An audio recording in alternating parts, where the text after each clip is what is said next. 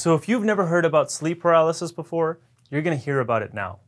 Some people actually wake up in the middle of the night fully paralyzed, but they may even experience hallucinations around them. I think that the craziest thing about sleep paralysis is that your perception of your immediate environment is crystal clear. So if you are in your room and you have sleep paralysis and you open your eyes, you'll be able to see every detail of your room. But you can also start hallucinating, and this can be really scary. And this is thought to be a good explanation for a lot of those crazy stories, like people having some sort of alien abduction or demonic assault or any other paranormal activity. So our sleep cycles are very interesting. We have these different stages in each of our sleep cycles. We actually have 4 different stages, and then it's followed by REM sleep, or rapid eye movement, and we'll get to that in a bit. And in these different stages of sleep, we have different neural systems that are being activated and other neural systems that are being deactivated. And they actually figured this out by studying people's brains using an EEG, or electroencephalogram. So back in the 1950s, they studied all these people when they were sleeping, and they had all these probes over their head, and they studied their brain activity through the different stages of their sleep cycles. And this is actually how they came up with the different stages of the sleep cycle. So again, it goes from stage 1 through 4 in the beginning. So stage 1 is when you're really drowsy, and as you get to stage 4, you get deeper and deeper into sleep. And actually stage 4 is called slow wave sleep. And the reason it's called slow wave sleep is because if you look at their EEG of their brain activity, you'll see really high amplitude, low frequency waves. And in other words, basically big tidal waves coming at a very slow pace. So that's why it's called slow wave sleep. And then interestingly, you have REM sleep.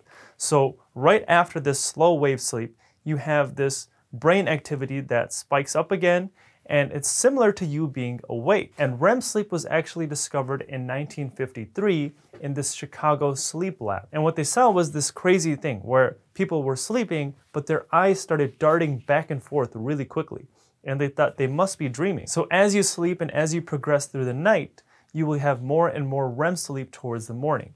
And actually, by the time you're reaching morning, 90% of your sleep will be REM sleep. So like I said, REM sleep and this slow wave sleep right before it are really different. You can see that in the brain activity if you look at their EEG. But also there's some different molecules in our body during these 2 different sleep stages. So one thing that's completely different in REM sleep compared to slow wave sleep is in REM sleep you have no epinephrine, or in other words, adrenaline. So epinephrine is responsible for our movement and our alertness.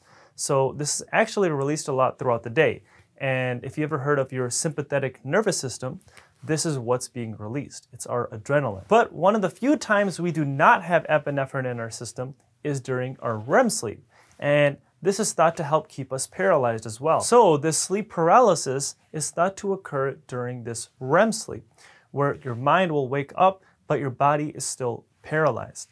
And your dreams will actually start to come to life, and these are the hallucinations that you're seeing. Now, this is something we still don't know for sure. Your sleep paralysis could happen in other stages as well, but it's thought to occur in REM sleep for now. So why does this happen? I mean, this can be terrifying, and how can I stop this from happening? So certain medical problems have actually been associated with sleep paralysis. So things like having sleep disorders like narcolepsy or insomnia, and also mental disorders like bipolar disorder. Also, sleep paralysis is known after some sort of traumatic event. So people suffering from PTSD have been known to have sleep paralysis as well. Also, it's associated with certain medications like ADHD medication or also substance abuse. Now, what if you don't have any of that?